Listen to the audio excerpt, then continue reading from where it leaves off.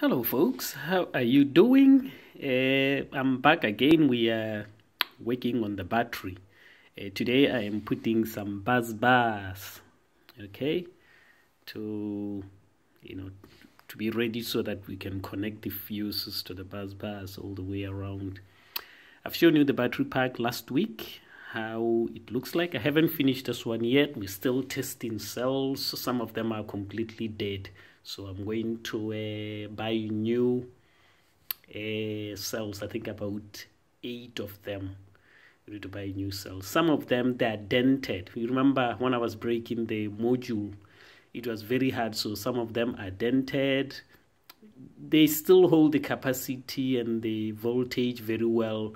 So I'm thinking of where there are some dents or, whatever imperfections, maybe put a little bit of soldering around. You see this one here, I've written dent. It has a dent right here. It's the charge on it is all right. The capacity is okay. It works well. But I thought because of this, let me just apply a little bit of soldering here and here just to, make it a little bit more firm here. It probably is not necessary, but I'll have peace of mind if I filled this little dent with the soldering. Okay, so a couple of them are like that. I will do them, fix them, and then buy 8 more. They are on eBay. They're not cheap. It's like one is about £6, one cell. Samsung A1650. The ones that are used by Tesla, one is like £6. So I need to buy 8 and then take those after soldering them, as I said, put them in here with the new ones. But I'm gonna try to mix the new ones with the old ones just to help to balance things a little bit. Okay, so far so good. Like I said, the Busbars. Now the Busbars, I'm making them with this. This is a 2.5mm cable, and it has an earth on it as well. So instead of throwing away the earth, because these are twin and earth, instead of throwing away the earth, I'm gonna just add it on this just to add a little bit of, so that I don't just waste it and throw it away. It's better used than thrown away. So because I'm an electrician, I have a lot of cable. Okay, let me just show you. Right, because I just told you I'm an electrician, I have a lot of these in the shed. I'm a taxi driver, but I am an electrician. Okay, I was doing houses, installing new installations, changing cables, sockets, and all stuff like that. I also worked on industrial and commercial buildings with other companies. So I have lots of cable, 10mm cables, 2.5, 1.5, 1mm. It's in the shed. I got lots and lots of them. So I'm using this. I'm using this one. As you can see, it's twin and earth. It's a 2.5mm cable. Okay, so what I do is I'm taking the whole thing, twist it together. Okay, I peel it off. As you can see, the peel here. Okay, you can see I've been peeling it off. All this is rubbish. It's going to the bin. So here we have a positive, a negative, and then F. Oh, just a second. As you can see, we have negative and then we have positive here. But we also have earth in the middle. This way is called twin and earth.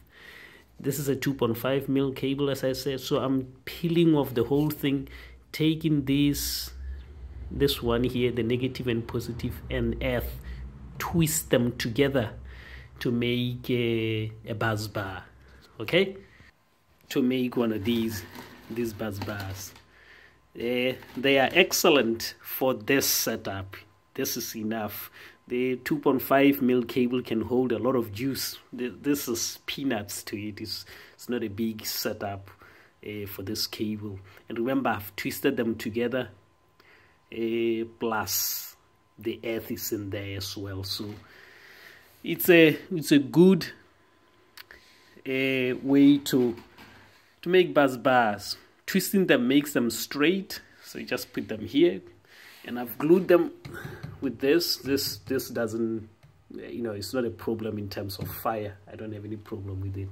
It is better to use hot glue, but I don't have it at the moment. But for now, I think this does well. It's called fill grip or something, go grip fill. So it's working very well. These bus bars that are here, they're going to go at the bottom, because as you can see, I've put the bus bar here. This is plus, negative. Now on the other side at the bottom, the reason I don't have a bus bar here is because the other one is going to be at the bottom, so they go like this all the way to the end. Okay, then I'm going to have a terminal this side for negative and a terminal on the other side for positive. The same thing applies to this pack here, because this is positive. Here it will be negative, so negative is gonna connect to positive on this one. Here is positive, here is negative. At the bottom, here is negative, here is positive, so they're going to connect together. And then on the other end, we'll have positive, and then we'll have negative, which will be going to be connected in parallel with the battery in the car. I want to make this very, very simple. I don't want to complicate it with computers and all that. I just want it to connect parallel, full stop. That's it. Okay, let's see what happens. If everything works well, I'm getting 2 more modules, and I'm going to do this. You remember last week I said I would make this as one pack. Remember, we were talking about these, because these are 7 in parallel. I was going to make 14 in parallel, but I thought, no, I totally don't have to do that, because this is one battery pack or a module. What I can do is, I can connect this one and this one in parallel. You see what I'm saying? I can just connect them in parallel as 2 individual batteries. Okay? Then it will be the same as making 14 parallel 28 as. It will be exactly the same thing. It's just that, I think I was just thinking the other day that, to reconnect them, I have to change the bus bars and all that. No, I don't have to do that. I can just leave them exactly the way they are. Just connect them in parallel instead of in series. So that's how it is. I'm gonna carry on with this, then get fuses, connect the whole thing, test, and then go into the car and see how it will go like. If I can get 30 miles from this and the one in the car, that will be a very, very good result. Okay, that will be excellent result. If I can get, because the battery in the car does about 12 miles, somewhere there, and it is lower capacity than this one. I think putting them together, if I can, let's say if I get 25 miles, which will be like this one has added 10. I don't think it will add 10. It will add more because it has more capacity than the battery in the car. So if I get 25 miles, that will be excellent. Because what that means is this will be working very, very well. I can increase that and get more and more mileage out of the setup. Okay, but I will film everything so that you see how things are going. Okay, folks, thank you very much for watching and for your support. I will talk to you some other time. Take care. Bye bye.